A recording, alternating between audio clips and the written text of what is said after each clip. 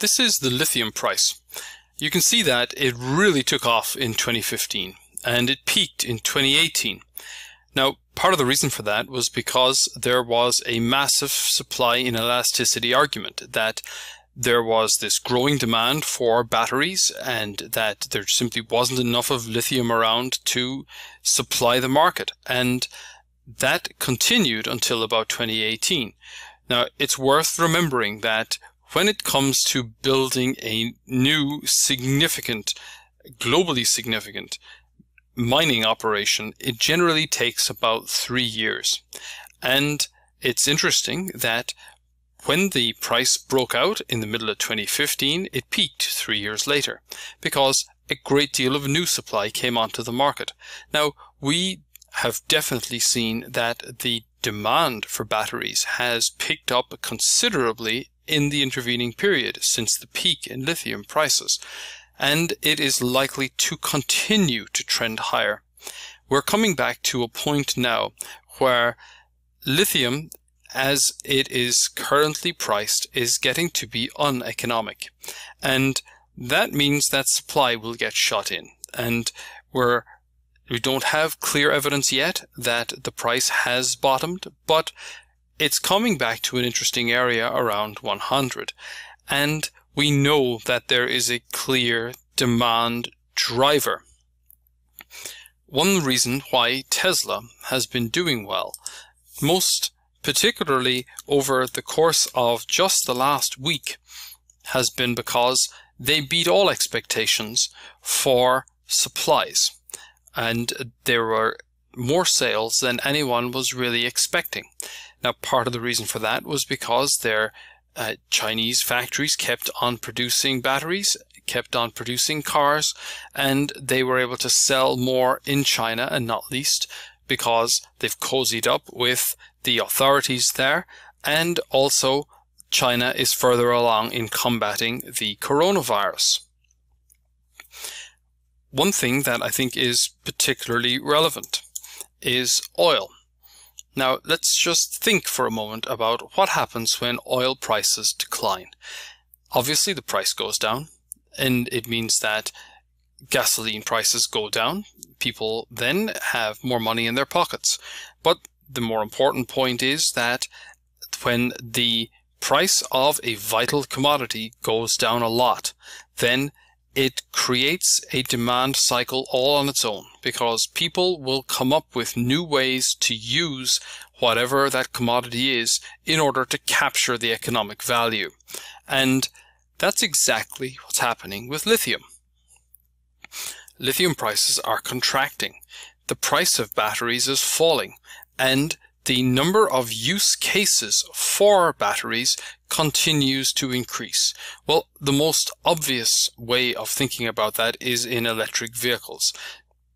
The naysayers will talk your ear off about the fact that battery technology is still in its infancy, that the number of internal combustion engines on the road is something that is it's so large it's insurmountable. But the reality is that lithium prices at today's levels are making batteries cheaper.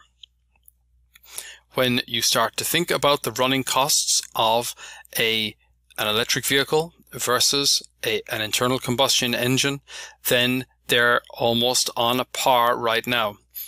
When you start to think about the fact that Tesla is now engaging with fleet managers for corporate travel fleets, and that electric vehicles, particularly the Model 3, is coming out very much in a more economically favorable manner than internal combustion engines, then you can definitely think about the fact that we're going to have more electric vehicles on the road. Not everybody needs to drive 500 miles in a day. There will be batteries that will deliver that. But the more important point, and it is something that is truly transformational for the battery sector, is very simple. The one thing that was holding back the evolution of the market for electric vehicles more than anything else was the way that the batteries were losing charge, so that you were paying top dollar for your car, and within 3 or 4 years it was virtually worthless because the batteries could no longer hold a charge. That meant that the resale value on electric vehicles was some of the worst for any vehicle on the road. Now Tesla is on the cusp of releasing a 1,000,000-mile battery. It means that you can drive that battery for 1,000,000 miles, potentially as much as 20 years, and that it will only lose 5% of its charging capacity. Now, once that is released, the economics of owning an electric vehicle versus an internal combustion engine will be truly revolutionized, because your battery-driven car could be the only car you would ever need. And the technology will obviously continue to improve.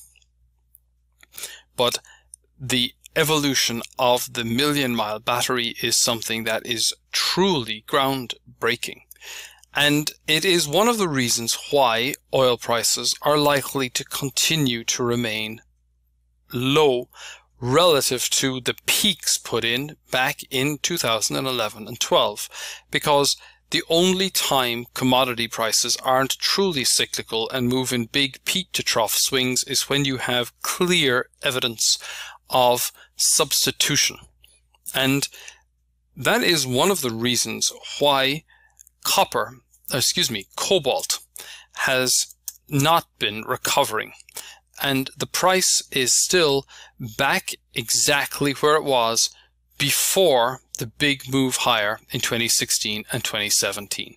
So this is significant because the constituent metals that go into what everyone thinks of as batteries are not rising. It means that the trend of lower battery prices can continue.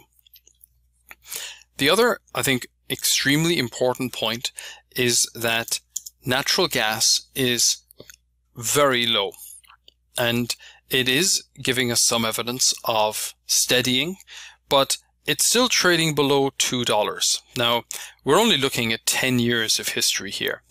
We need to look at a lot more history in order to get a really clear idea of just how low the natural gas price is today, because it is one of the few commodities that gave up the entire advance from the commodity bull market and came all the way back down to the lows put in the 1990s. One thing that we know is that there is a great deal of natural gas.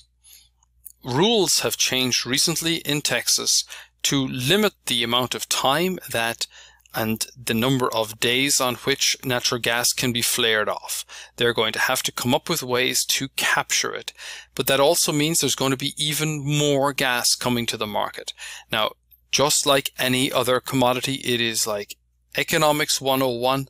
When you have a vital economic commodity that falls to historic lows, people will come up with a new way to use it. Now, we've talked a little about the battery sector and range in terms of competition with internal combustion engines. But the reality is that when we are then moving outside of the domestic vehicle and thinking more about haulage vehicles, or the much bigger trucks, or planes, or major ships, then batteries are alone just not going to get it done. And that's why we're likely to see a hydrogen economy evolve. And the enabling factor for that is low natural gas prices. Eventually, we're going to get to a point where we will be able to develop hydrogen supply networks that are not reliant on fossil fuels. But it is virtually a certainty that the entire sector is going to be heavily reliant on the natural gas price for the foreseeable future. And the number of shares we have in the hydrogen sector is comparatively small, but they are rallying in a very robust fashion. But what is perhaps more important than that is that they're at new highs. And when we think about the fact that they have been rallying against a background of one of the most uncertain periods in history, then there is definitely something going on that is really very important, because we have got a small number of shares, but the commonality that we have is really outstanding. And these types of companies have had big bull markets before. Plug Power traded at $1,600 back in 1999. It's still below 10 today. So when we start to think about what the potential is, what we could potentially think of as a really big bull market, I think it is clear that we're only really in the foothills, and that the volatility that we're seeing today is nothing compared to what we may see in the future. Then let's look at the solar sector. There was, I think, impressive news in here today for Sunrun. They have just bought their biggest rival, and the market rewarded them with a very significant jump on the upside. But the much more important characteristic is that not just one company, but the entire solar ETF is back in the region of the peaks from back in 2014 and 15. It is massively outperforming the oil price and the natural gas price. When we then think about the wind sector, well, then we're also looking at significant outperformance. Now, you don't get outperformance for no reason. There is a clear rationale for why there should be a clear outperformance by renewables. One is that they are becoming progressively more viable in terms of their business models. There are a number of reasons for that. The first is technological innovation. The second is that you're getting more market penetration. Then on top of that, there is wider acceptance of the need for more renewable energy, and not least because of the worries about climate change. But then you also have direct government support, and carbon credit prices are now back at their peak.